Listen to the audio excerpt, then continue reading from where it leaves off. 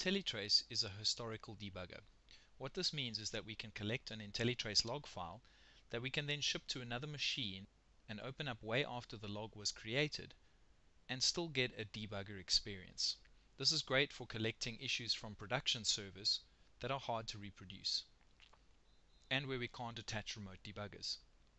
I'm going to show you a couple of ways of how to use IntelliTrace. The first way is how to use IntelliTrace when you're coding. I call this F5 IntelliTrace. I have a simple solution open. It's a calculator, and I'm going to go to debug and select options and settings, and you'll see under IntelliTrace I've enabled IntelliTrace and I've enabled IntelliTrace events only. This is a very lightweight log, very little performance impact. So let's go ahead and debug. So here I'm going to try 6 plus 3 equals, that looks okay. Let's try 3 times 6 equals, that's 9.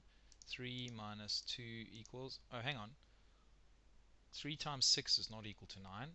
So now if I didn't have IntelliTrace, I'd have to stop, set some breakpoints, go and figure out which scenario was smelly.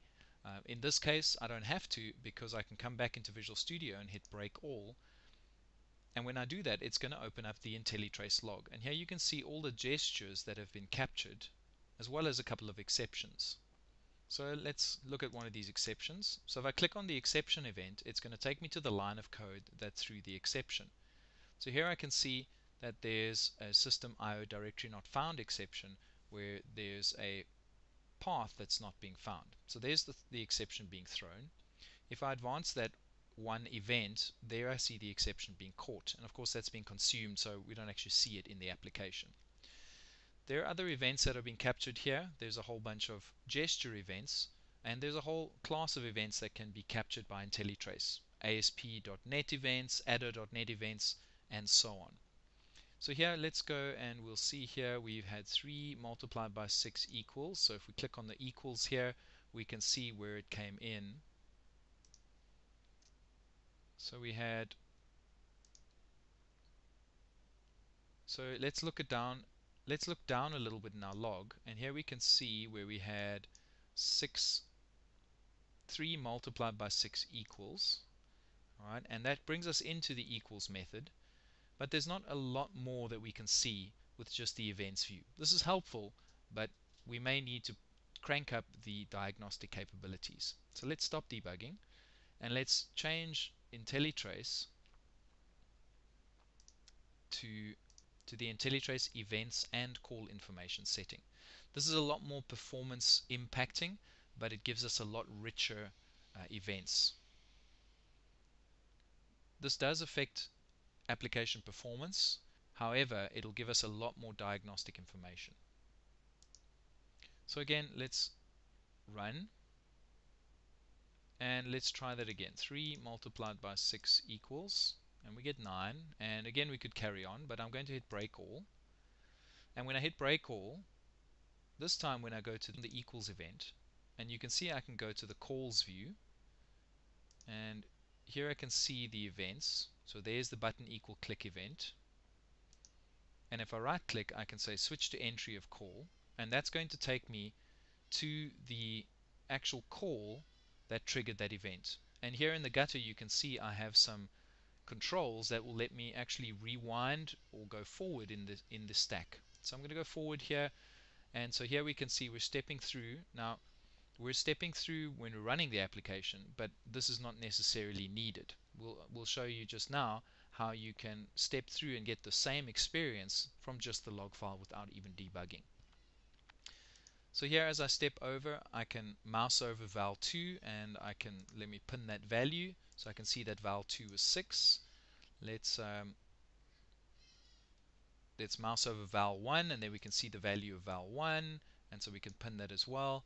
And now we can continue to step in, and now we're stepping into the multiply method, and here we can see that the multiply method is doing something bad. And if I open up the locals window, I can actually see the input and the output parameters that have been captured by IntelliTrace. So I see val1's coming in as 3, val2's coming in as 6, and the return value for that method is 9. So that's how we can use IntelliTrace while we're debugging from within Visual Studio. IntelliTrace logs can also be captured as part of test runs.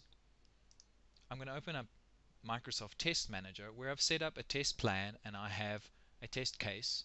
And if I go and look at the properties of the plan, you can see that the test settings I'm using are a test setting called Manual Diagnostic. Now if I open that up and go to the Data and Diagnostics section, here you can see I've got a few machines in my lab. One of the machines is the web server that's running a particular website. You can see under IntelliTrace that I've enabled the IntelliTrace data collector on the web server.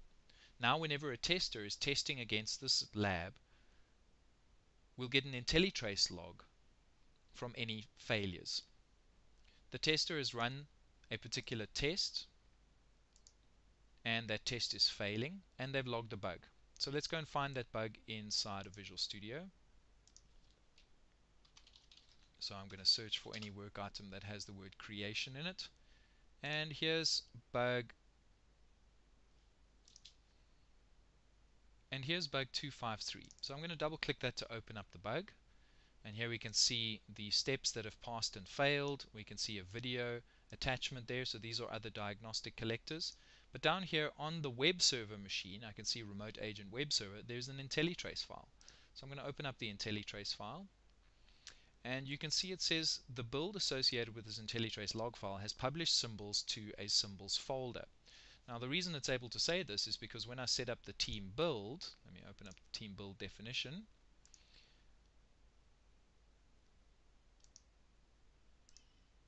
One of the settings in the process is telling team build where to put the symbols. So here you can see I have path to publish symbols is, and I've given it a shared folder to put the symbols. So the symbols are the PDB files. So I haven't deployed these PDB files onto my test server, but Visual Studio is able to find them because they're indexed in this symbol server. So let's go back to the IntelliTrace file, and here I'll get to see all of the events that these are all under exception data. So these are all the exceptions that have occurred during the test run, and I can see some other information, like I can expand the test data, and here I can see the test steps. Right, here's the failed test steps. I may want to start debugging at that point if I want to. If we go and look at this set of exception data, I can see there's a null reference exception. There are some runtime binder exceptions, so there are a lot of exceptions that are being caught and consumed that we don't see in the application because it's an ASP.NET framework.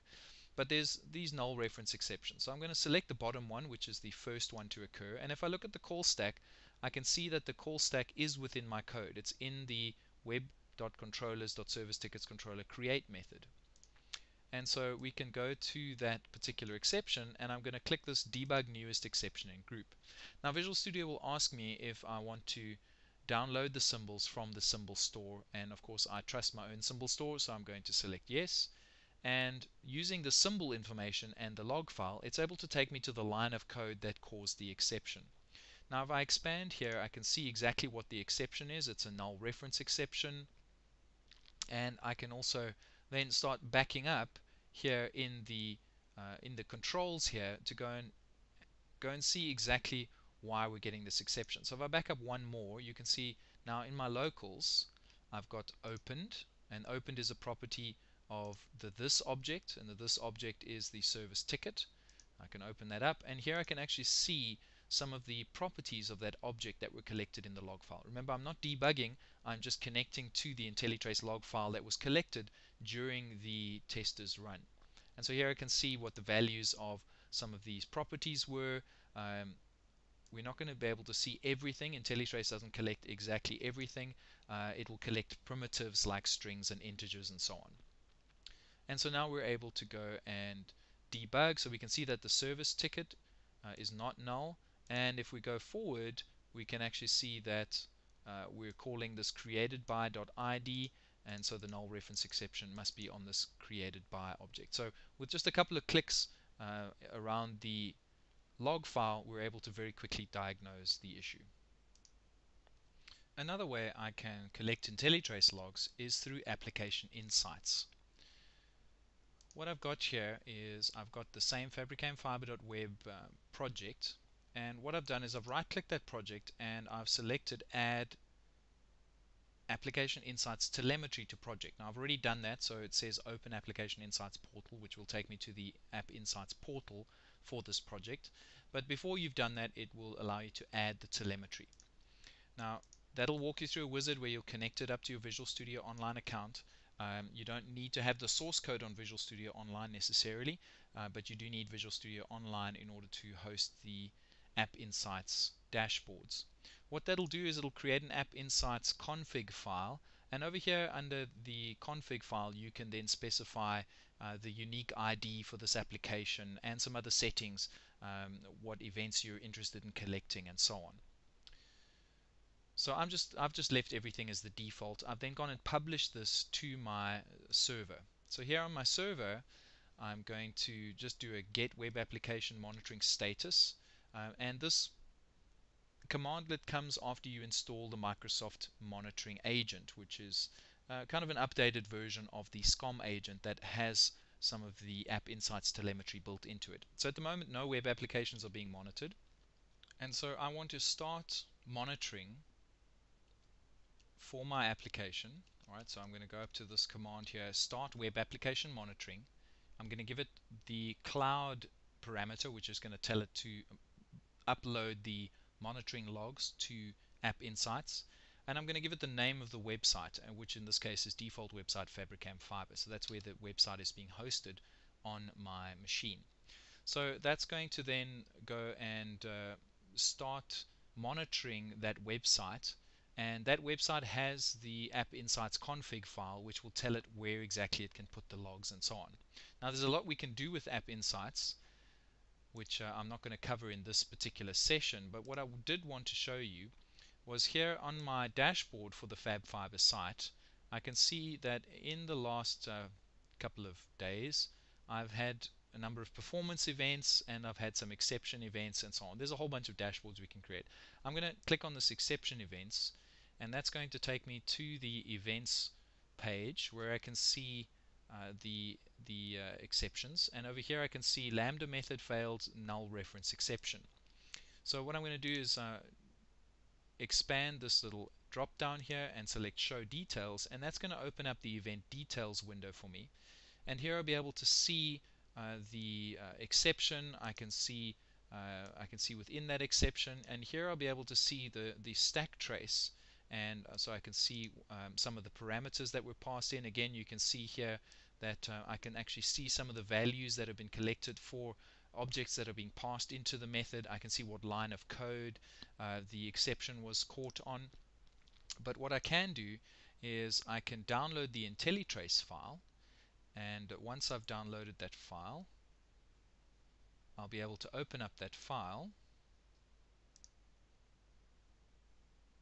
and that's going to open up that file in Visual Studio for me, and here I'll be able to open up the solution. Right, so this is going to go and connect to the solution inside of my team project. So I'm just going to connect to my team project, and in this case it's a Git repository, and it's actually going to open up the commit that was last committed in for the build that I've deployed out here.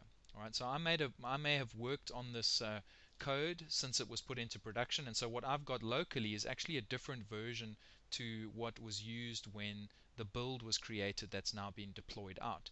And so this is going to go and get a particular commit, a particular instance of that Git repository, and from there I'm able to go and debug. And so now that that has opened up, I can click onto that exception, and we can select debug newest exception in group, and that is going to then load the symbols again, and once the symbols have been loaded, it's going to take us directly to the line of code that caused that exception. You'll also notice that a code map has been drawn here for me, so I can actually see the exception and which element that exception is in, and if I expand the parameters here, I'll be able to see the objects that were passed into the create method. In this case it's just the service ticket with its corresponding properties.